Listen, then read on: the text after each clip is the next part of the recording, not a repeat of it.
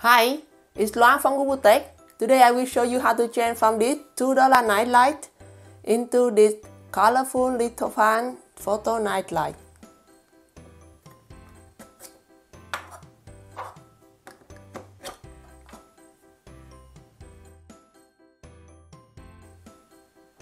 You can find this nightlight in any dollar store.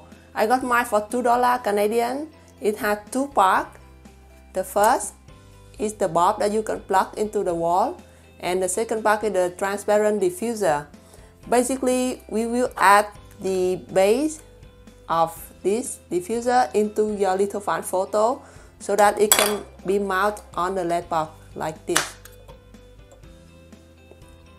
The process to do this is: first, prepare your photo and make the lithophane photo out of it. Second is make the base for the photo that you just made, and then we can combine the base and the photo together to make it the shade for the nightlight. First step is to make the color lithophane photo. Basically, you will add a laser printed paper behind the lithophane photo to give it some color. You could do that with the website is Litho, and I'm gonna show you now. Here is how it looks when it has the color behind it. Let's see. And this is how it looks without the color. You can create the lithophane photo with color using the website is Litho, and the address is tool.islitho.com. First, you need to upload your photo. I choose the stock photo here, open. Then go to model and select the art. Because we have the semicircle base, we need to use the art. And the height, I'm gonna choose 90. You can choose the height that you prefer, okay? It's just an example, I choose 90. For the angle, you can use 180 because we make a semicircle base. It should be like semi-cylinder photo. It's 180. The maximum thickness is 2. The minimum, keep it at 0.8 as is. For the frame options, the thickness here is 2, and the depth I also choose 2. Leave the angle at this.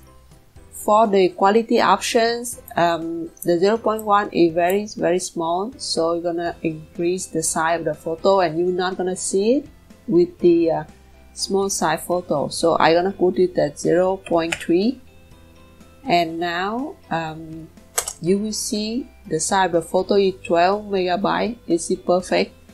Now you can download the file. Okay, first download the lithophane photo file, save, and then also download the color lithophane. Okay, that's it, done with the Litho website.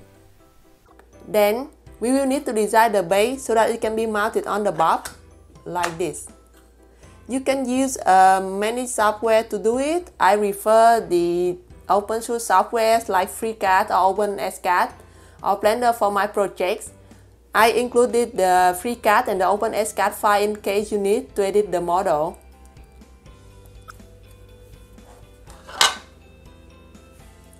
Let's measure the dimension of the diffuser base. Here we have a gap with 17 millimeter. Okay, and the length of the gap is here.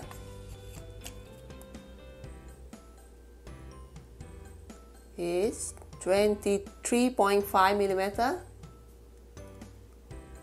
So that we know about the gap. Also, the thickness of it is 1.3 millimeter. So that is for the base. We're gonna make the same base with the diameter of the photo that you make so that it can be combined with the lithophane photo here. Now let's check on the file that you just downloaded. Is it this file? Open. Let me rotate it so we have better view. It should be 270 around the Z6. Okay, here's the file. To create the perfect base for this file, you need to know the exact size of it. The X size in here is 85.07. This will be the diameter of the base. You can create the base for this photo using either OpenSCAD or FreeCAD. If you want to use OpenSCAD, this is what you have to do is open my OpenSCAD file, edit the diameter to the value of X here, 85.07. You can also edit other parameters like the gap length and the gap width, like I explained before, and also the thickness. After that, you can render the file and you can export the STL. And let's save it base OpenSCAD. If you want to use FreeCAD, here's what you have to do. Open my FreeCAD file, go to spreadsheet, and edit the diameter to the one that we want, which is 85.07. Again, you can edit other parameters like thickness, gap length, gap width as you wish. Then go back to the model and let it update it.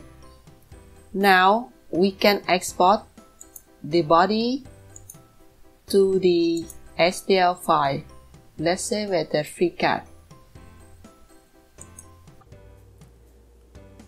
When you already have the photo and the base file ready, the last step is to combine them together. If you want to print it yourself, you can combine them in the slicer that you use. Here I'm gonna use Prusa slicer because I have 3D printer of Prusa. There's only one important thing that I want to remind you. It is about the plug that you're gonna plug the nightlight to. In Canada, the round pin is on the top, so when it plugs into the plug, it's gonna be like this. Okay, and my nightlight is like this. Depend on the light that you get. Okay, if you're in US, the plug is like this. So when you plug it in, it's gonna be like this for the nightlight from the wall. If you look, just pay attention to choose the correct direction of your photo. Now we can merge the base and the photo together.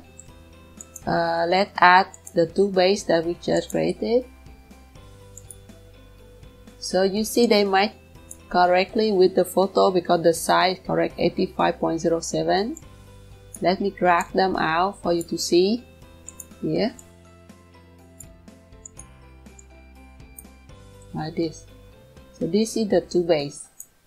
Okay, you can print them together with the photo. When you add it, just pay attention one thing. So when you add the file, depend on the plug that you have, it can be like upside down or upside up, depend on the plug that you have. For example, let me load another file of the photo. So here, let's say we have two. Okay.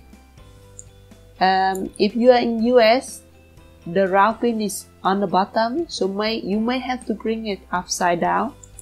Let me add it, rotate it around 180 degrees. It's like this. So some country you have to print it like this. Some you can print it like this. Depend on the block you have. Let me show you how to put them in the position that you can print them easily. So here and here. Let's say I put this as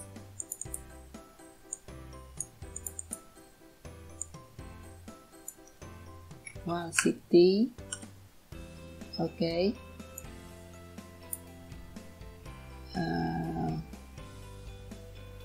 100. Okay, this one we can put at 60.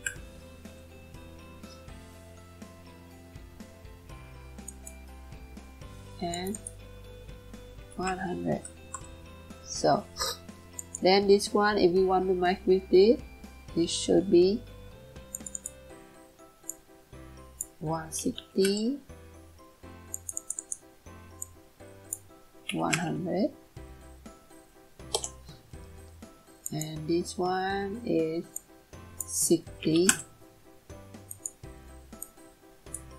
and 100. So using the coordinate, you can actually match them together for slicing and then print them together. Just remember, pay attention to the direction of the photo depending on the block that you have. And that's it, you have the shape. In case you don't have a 3D printer and you want to send them to a shop, you can export the base and the photo to one STL file using Prusalyzer. I think the other software you can help you too. You can also do that with Blender. Let me know in the comment if you want to know how, and I will make a quick tutorial about this. After you printed the whole piece with the base and the photo together, you can also color print the paper that comes from the website Litho, and just slide them into the little gap here that I make in the base.